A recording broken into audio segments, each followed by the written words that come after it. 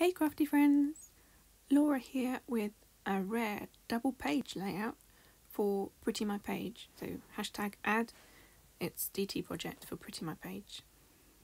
As you can see, I've started off in a kind of unconventional way. Pretty much made the layout because I got so excited about it when I test cut it. I grabbed my papers and I started backing and then I got so far and realised, oh, what am I doing? I have no photos chosen. I don't know where this page is going. It can't just be prettiness without any photos, because that doesn't work in an album.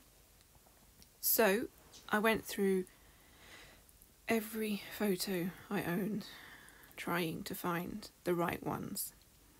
I don't have any whale watching photos, so I was a bit stuck with things to match with the whales. So I thought, well, I whaley love you, or having a whale of a time, sort of punny titles. So I found some happy photos of Bobby at the beach, having a whale of a time. Now the beach kind of vaguely ties it into Wales. You wouldn't see whales at this beach, but I don't think it matters. It is vaguely tied in, and the title, having a whale of a time, hopefully brings it all together. I can say now, I will not be doing layouts this way round again. It doesn't work for me. I struggled so much trying to pull it together, because the cut files backed on their pages are done, but I just didn't have any photo to match it. So lesson learnt, do things the conventional way. Let's talk about the files. So the cut file on the right page is the original. It was a doodle on Procreate using the symmetry feature, which I'm a bit obsessed with at the moment. And it wasn't ever intended to be a cut file, but I thought it might work. And I was talking to Lisa Jane, Mrs. Pretty My Page, and she said, well, try it. And then, wouldn't they look good in a shoal? So that led to a conversation about, well, not conversation. We Googled what you call a group of whales.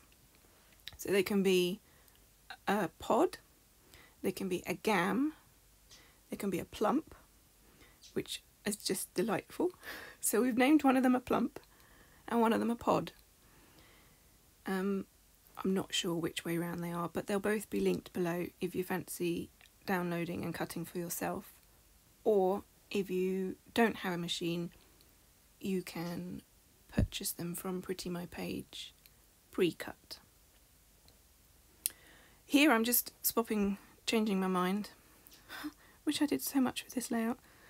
And I'm going to now have 2 photos on the right hand page and 3 on the left. So the left I'm backing with white card to give them a bit of separation from the whales, but because where the photos will be on the right hand page is on white, I've backed them with some green. I am fiddling around, squeezing them in, changing a bit of, unsticking a bit of cut file and popping them underneath so that the photos feel like part of the page rather than just being plonked on afterwards, which we all know is what actually happened. Now, I'm no expert at all with double page spreads, but what I'm working on here is trying to get everything that's represented on the right hand page represented also on the left hand page. So I've used the same patterned papers. I've brought the blue that is the wonky border that's sort of in the top corner. I've brought in as a layer behind the photo on the bottom corner. In a way it kind of frames the layout. And now I'm adding a gold matte behind 2 photos. Now I need to bring in gold on the other side to again tie it all together so that it looks cohesive.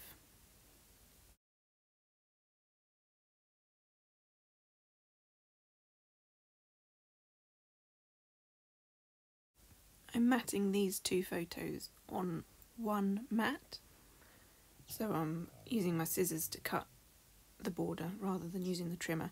I have noticed I seem to have very little reasoning to what I choose, whether I cut with my scissors or whether I cut with my guillotine. And watching the video back now, it seems really random. I'm wondering to myself, how do you choose? What are you doing? No idea. Right, so we're getting them in place. That is that side done. So now we need to bring the gold over from the left over to the right.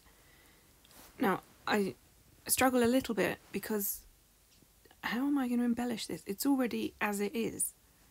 It's enough. I can't fit any more on there without, to my eye, it being busy.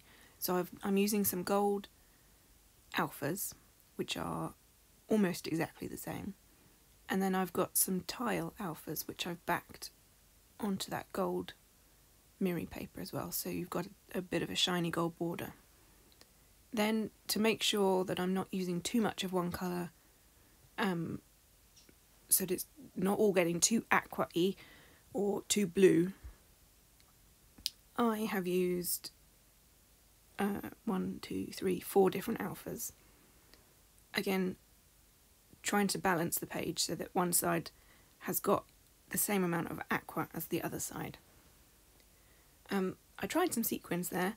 I didn't like them. It's the first time I think I've ever decided that I didn't want to add sequins. Strange.